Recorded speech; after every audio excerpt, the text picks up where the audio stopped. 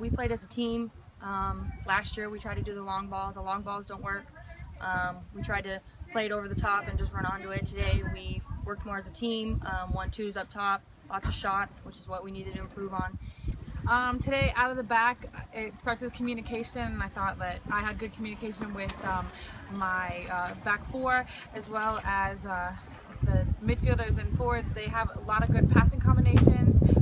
Everything was like put together really well, and we started taking lots of different shots, and like different people were scoring, and it worked really well for us. For me, being a senior on the team and then coming from where I started as a freshman when we had like 12 players on the team, and to now to have this many wins and we're only 4 games into the season, it feels incredible. It is such a good feeling to be on a team that People want to win. Yeah, we want to win. Like, we have heart, we have really good talent. It feels great, and I think the momentum is going to take us well into our the KIAC tournament, and I think we're going to have an outstanding season.